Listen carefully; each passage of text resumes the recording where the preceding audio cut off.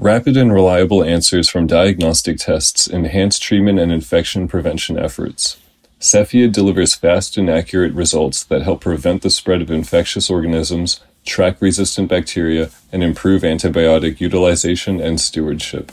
To learn more, click on the Cepheid logo on this podcast page.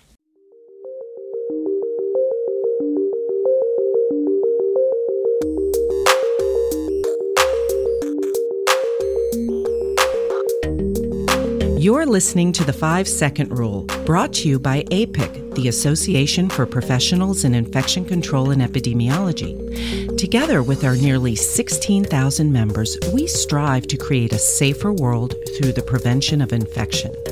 Join us while we talk to infection preventionists and other experts to learn the truth about some common myths related to the risk of infection and to get tips to keep yourself and the people around you safe from infection. Hey everyone, welcome back to another episode of APIC's The 5-Second Rule. I'm Silvia Quevedo, your host, and today's episode is really an important one. So if you're listening, make sure you share this with friends, family, and colleagues. Today we're going to tackle tuberculosis. That's right, TB. For many of us in the United States, we don't even think about it, but it is an incredibly challenging disease around the world and something that we here in the U.S. do need to think about and manage. And so to help us understand more about TB, we have Maureen Murphy-Weiss. She is the director of the Ben Franklin Tuberculosis Program with the Columbus, Ohio Public Health Department. Hi, Maureen. Hi. Thank you so much for inviting me, Silvia. I appreciate the opportunity to talk to your listeners. You know, this is perfect timing having you, Maureen, to talk about tuberculosis because March 24th is World TB Day. I want to tell everybody a little bit about you. You started out in local public health, and then you moved on to the Ohio State Health Department. From 2003 to 2016, you filled a lot of leadership positions, including the state TB controller position, and you were also manager for the viral hepatitis and healthcare-associated infection program. So I know you know a lot about TB and managing infectious disease. The other cool thing about you, Maureen, is that you are the immediate past president of the National TB Nurse Coalition, and you currently serve on the National Work Group for issues pertaining to tuberculosis prevention and COVID-19. So we're excited to have you on an episode. Thank you for having me. I appreciate the opportunity to talk about tuberculosis, which really has been my passion and my primary focus throughout my career in public health. Maureen, I feel like a lot of people listening may not know a lot about TB. So I just want to share some facts, and I'm getting these straight off the World Health Organization, the WHO, facts related to tuberculosis. So I'm just going to throw out some numbers that might be interesting to our listeners. I know they were interesting to me. So according to the World Health Organization, a total of 1.5 million people died from tuberculosis in 2020. Worldwide, TB is the 13th leading cause of death and the second leading infectious killer after COVID-19, above HIV/AIDS. In 2020, an estimated 10 million people fell ill with TB, and 5.6 million were men, 3.3 million were women, and 1.1 million were children. So, you know, these are staggering and tragic numbers. The other thing to say about TB, and I think we're going to get into this in more detail, is that it is prevalent in some of our poorer countries around the world. And among those, 30 high TB burden countries accounted for 86% of the new cases. And it says here 8 countries account for 2/3 of the total. So that includes India, Pakistan, Nigeria, Bangladesh, the Philippines, etc. I point this out because this is a disease of the poor. And I think it can be misunderstood or discounted in a country like ours. So I want to get into that with you. But those are some staggering numbers. Did you know that? Did that surprise you at all, Maureen? No, it really didn't. As I mentioned, this has really been the focus of my work for over 20 years. And it's always remarkable to me that tuberculosis is perceived, at least in this country, as a disease of historical significance rather than any impact today. And that's simply not true. As you mentioned, the burden of tuberculosis is much higher abroad, particularly in developing countries. In the continent of Africa, their reporting in 2020 was for 226 cases of tuberculosis for every 100,000 people, as compared to the United States, where we report 2.2 cases. That's 2 people, a little over 2 people per 100,000. Remarkable difference here. And that really can be attributed in large part to a stable infrastructure for public health starting in the early 1900s and to some degree today. And we can talk about that in a little bit, about the challenges of TB prevention and control in the United States. So, Maureen, I feel like, and that's a crazy difference between, what you quoted for Africa versus here. But maybe before we get into it, because there's so much to talk about, what is tuberculosis? Sure. So tuberculosis is a bacteria, Mycobacterium tuberculosis. And this particular organism has been with human beings for many thousands of years. They've been able to identify this organism in mummies 5,000 years old. So we do know it's been with us. There are many references to tuberculosis in historical documents.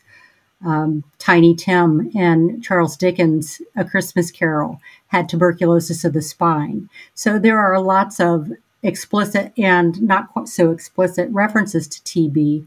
And as I mentioned, it has been with us for many thousands of years. It was not until 1882 that the actual organism was first identified by Dr. Robert Koch. So that's interesting, Maureen. I'm going to quiz you a little bit. Fun factoids. What are some historical names for tuberculosis? Historically, you can see references to the White Plague. And in Appalachian sections of the United States, consumption was a common term used to describe tuberculosis disease.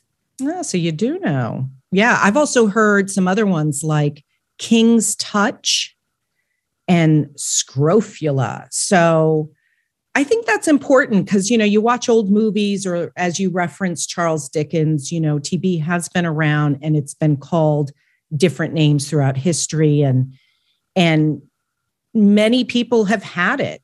I've even had a family member that, went to was it a sanatorium back in the day? They would send you off if you had TB.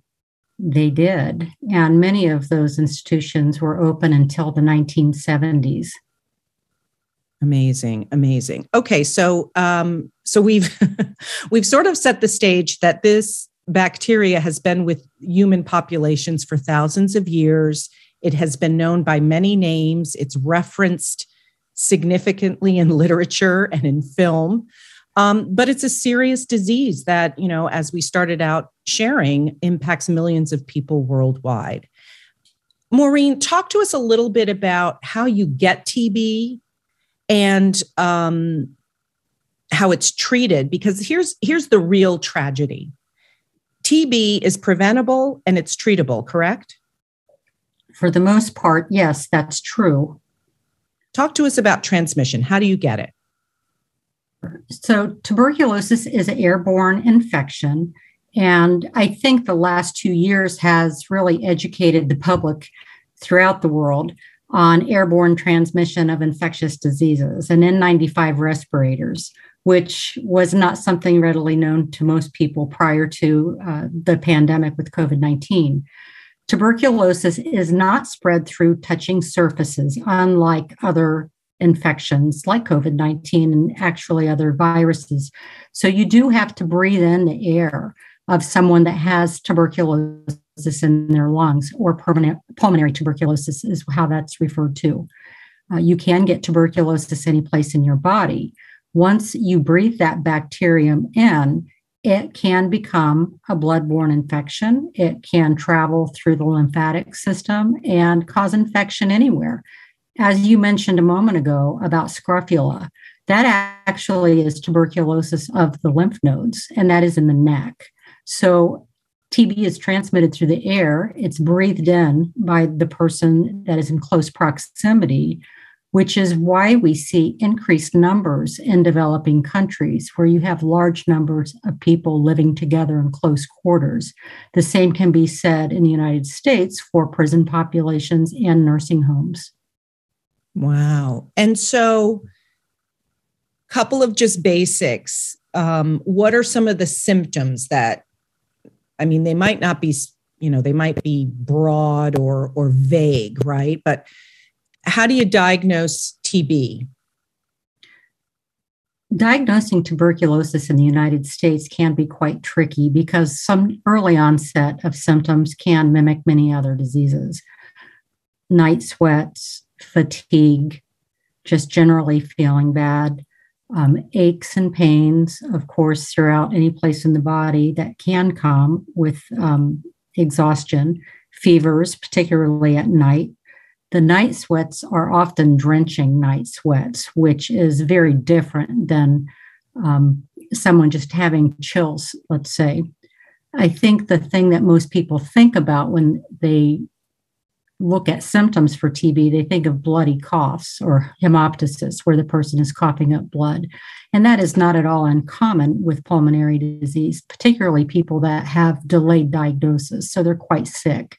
They will start exhibiting symptoms like that.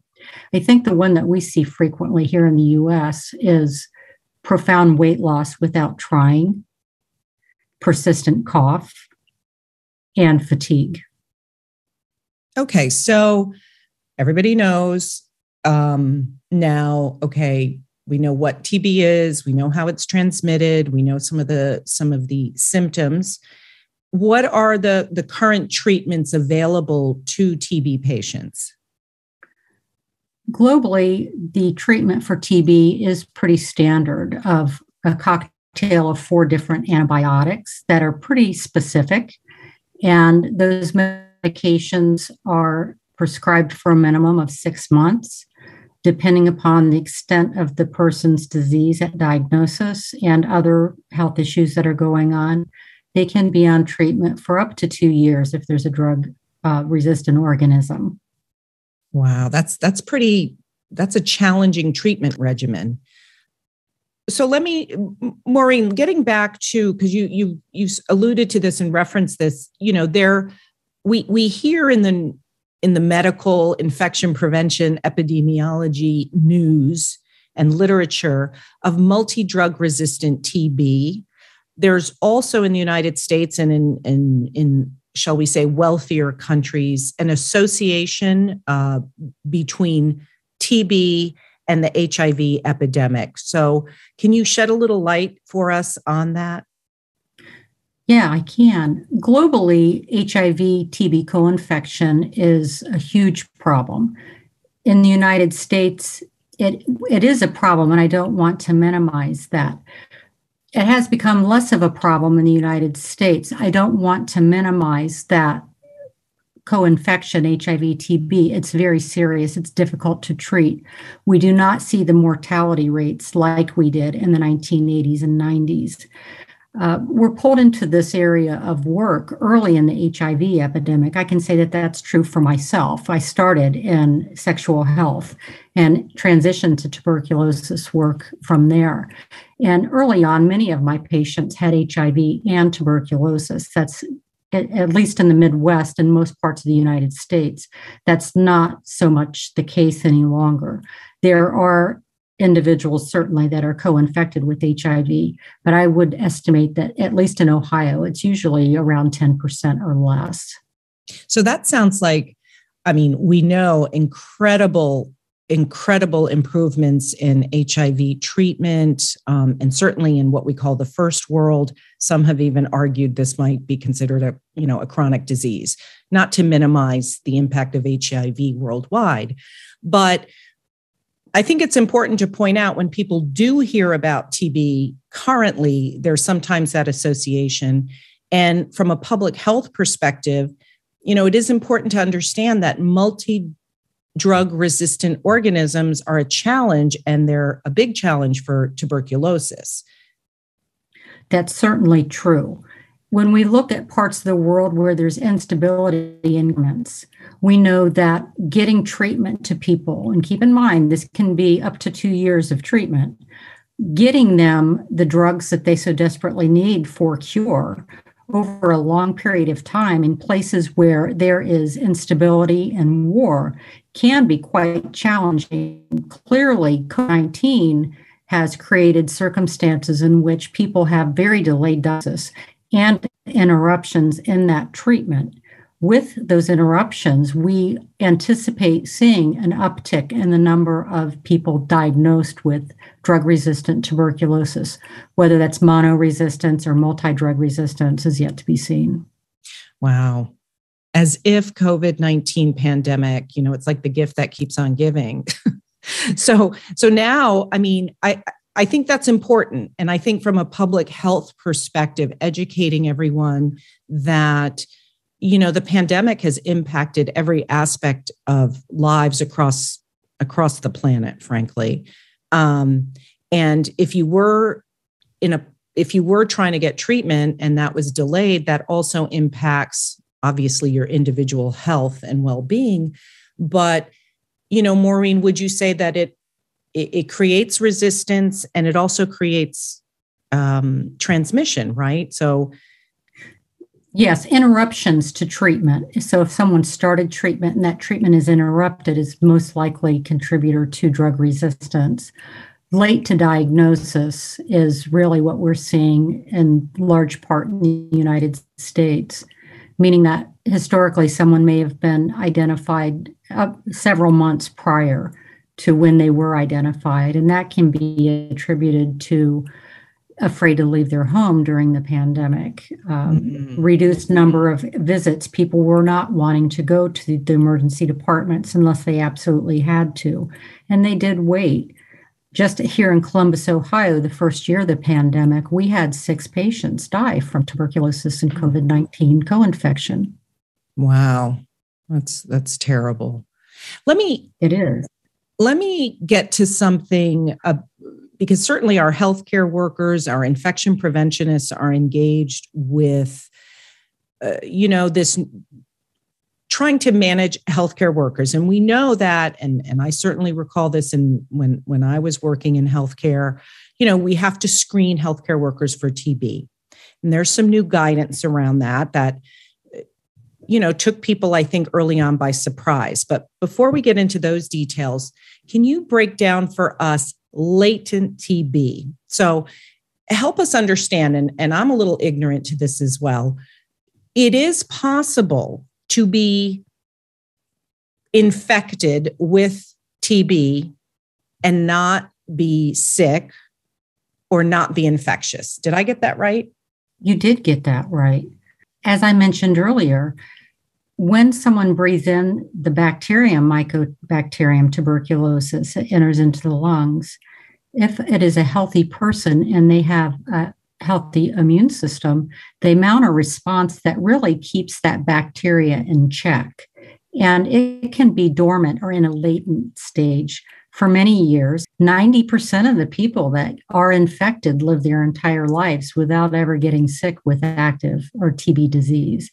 And in its latent period, it's not transmissible to others. So those 10% that do progress to active TB or TB disease are the individuals that are most likely to transmit to others.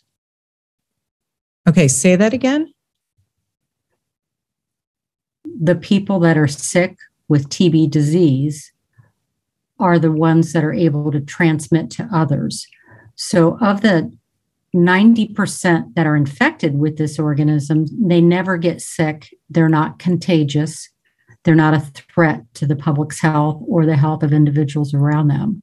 It's that 10% that do go on to experience tuberculosis disease, or what we call in some cases active TB of the lungs. Those individuals are infectious and are able to transmit to those around them. Okay, because that's an important distinction, and it's particularly relevant when we talk about healthcare workers. So I want to jump into, because I know our colleagues listening that are not only IPs, but our nurses, our doctors, our nutritionists, our therapists, et cetera. Talk to us about some of the tests that are currently available to screen for TB in the health setting in the United States, some of the controversy around healthcare worker screening and testing, and talk to us about that, because that's a big topic that our infection prevention community is interested in. When the guidelines changed, it really did send a lot of people into states of confusion, if you will. So for those of us that have worked in healthcare for more than a couple of decades, we remember getting a skin test at the time of hire, usually, and they do a two-step. So you're tested, you go in and have your skin test read 3 days later, and then you come back in 21 days and have a second test placed, and then you go back in 3 more days and they read it. So that is a 21-day process, if you are lucky, to complete that two-step at hire. Subsequent to that, healthcare workers were tested annually by their institution. And if there were a large number of conversions from negative to positive, that was used as the sentinel event where you needed to look for an active case of TB in your institution. And so I kind of remember this, that what was it, the MAN2 tuberculin test, where they inject something in your forearm and then you go back in 3 days and they read it. Right. And that was done annually. It was. And we have moved away from that. So if you conceptualize TB testing of healthcare workers annually as a way to conduct surveillance for TB disease transmission, you would expect to see people that are tested 1 year convert from negative to positive the following year. As I mentioned at the start of today's discussion, the case rates for TB in the United States are very low.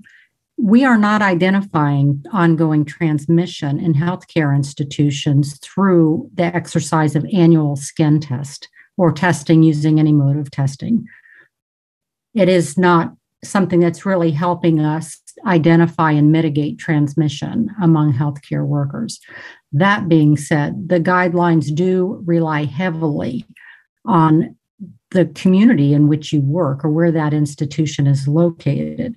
So it's pretty universal in the United States that healthcare workers are tested, whether it's the two-step MAN2 test or the blood assay that's now available upon hire. So that testing is done.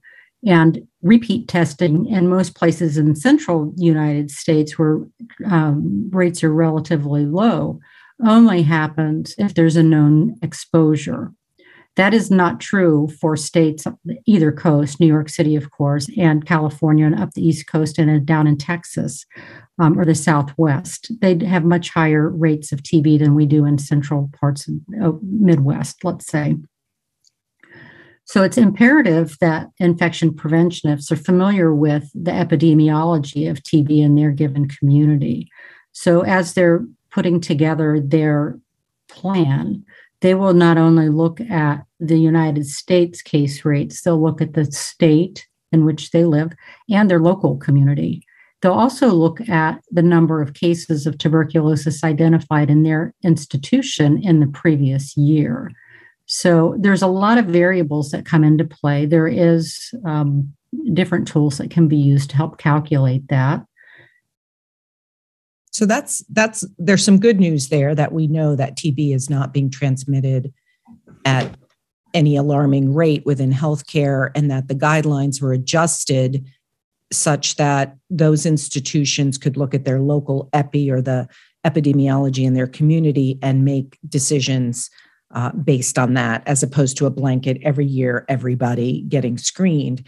And that's important because of the burden that it placed on institutions and on our occupational health colleagues, to manage that. And I certainly remember, it sounds silly, but it was onerous. It's like, oh God, I got to get my TB,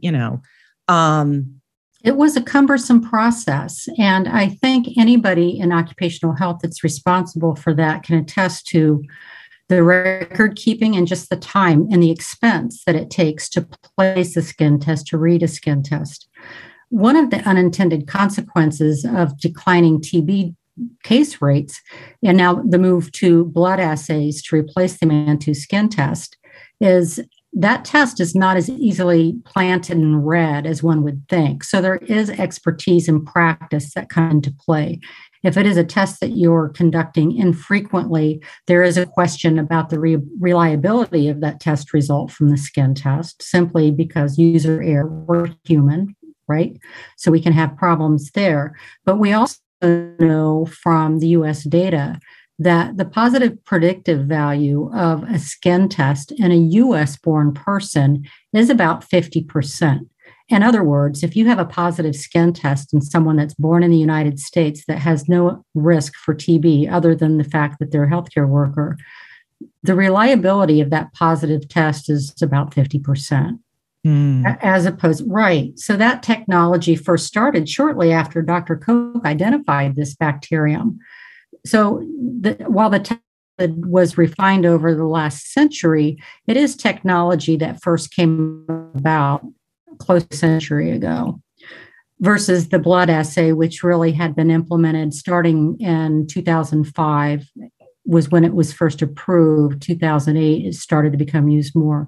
Here in Columbus, Ohio, at Columbus Public Health, we do interferon gamma release assay testing exclusively, unless there is some compelling reason, which there rarely is, to use a skin test. We have found that our positivity rates and the people that we test is much more reliable. We have far fewer positive tests and across the board, US and non-US born persons. And we have taken out of the equation for our persons that were born in countries where TB is endemic. There is a belief in many populations that skin tests are not reliable because of a vaccine that is given in childhood in many of those countries, BCG vaccine. Right. The blood assay takes that out of the equation. So it's not a confounder. If someone has a positive interferon gamma release assay, then that person is much more likely to accept that result. But more importantly, they're more inclined to take treatment to prevent disease in the future. So, that's good to know. And I know that these conversations are, ongoing in the community around, what are the best tests in healthcare. But, I think it's fair to say that in the United States and in the developing world, while TB, is, we don't walk around concerned that we're going to get TB, and yet it is highly transmissible. And it's, as you said, we're seeing an uptick as a result of the global pandemic. And so it is important to just understand that it's still around, it's still with us. But I want to get to something that, let's just talk about, TB is, we can diagnose it, we can treat it. It's been with us for a long, long time. Why do we still have these crazy numbers around the world? I mean, it seems like tuberculosis, dare we say it, is the poster child for health inequity. I've been to some talks over the past few years where some tuberculosis researchers and clinicians are pleading with governments to address the scourge that is TB. I think that's right. Tuberculosis has become a disease that primarily impacts populations in developing countries, which are minority populations. We know that research and development dollars heavily come from the United States and Western Europe. And those are the populations that are paying the taxes to governments that allocate funds for research, development, and implementation of any kind of treatment or mass vaccination. I think that there's a lot of optimism. Believe it or not, there has been some positives that have come out of the pandemic, and that mRNA vaccines are being evaluated for use for TB vaccine, which we do not have. That is exciting. So let me go. Well, of course, populations, let me go back because they're not minority. I mean, they might be minority populations within the US, but as you said, where the research dollars go is not to some of these places where this is endemic. Although, as you said, there's been a lot of negativity with the global pandemic, but some positives as well. And so it is exciting to contemplate the possibility of a vaccine. I do want to point out that the World Health Organization has targeted 2030 as an end to TB. So it is among the health targets for the United Nations Sustainable Development Goals, or SDGs. So that, I think, is important. It's been lifted up to say we've got to end TB. So I think that's positive as well. It is. It's a very ambitious goal. It is ambitious, but go big or go home, right? Reach for the stars.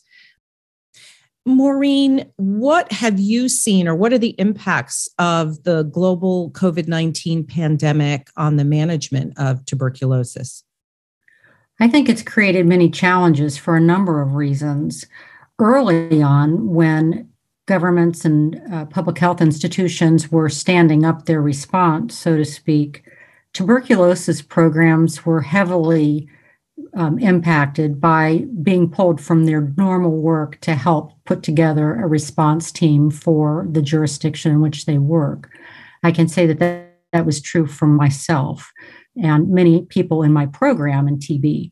As I mentioned, airborne diseases managed the same as any other airborne disease, whether it's tuberculosis or COVID. You're wearing an N95 respirator. You're trying to deliver health services with a person that is in respiratory isolation. You're trying to get services to people that are homebound while they're in isolation. And that's something that we do in tuberculosis prevention and control every day. That is the nuts and bolts of what we do, year in and year out. So that knowledge base was very instrumental in putting together COVID-19 response teams across the United States and probably throughout the world, because the expertise for isolation and healthcare service delivery and wraparound services, social support services with people in isolation is something that we know a lot about and how to do that. Yeah, there's so much to talk about with TB. I do want to thank you, Maureen, for sharing your expertise and time to help educate our listeners on tuberculosis, or the white plague, or consumption as it was known way back when. While most of us going to the store and living in our communities are probably safe because we have healthy immune systems, we need to be aware of this and to be mindful. And so thank you so much for your time. And to learn more about all things infection prevention, be sure to check out www.apic.org. Thanks for listening to the 5-Second Rule, produced by the Association for Professionals in Infection Control and Epidemiology staff and the APIC Communications Committee, in partnership with Human Factor. Audio tech is Blake Alphin.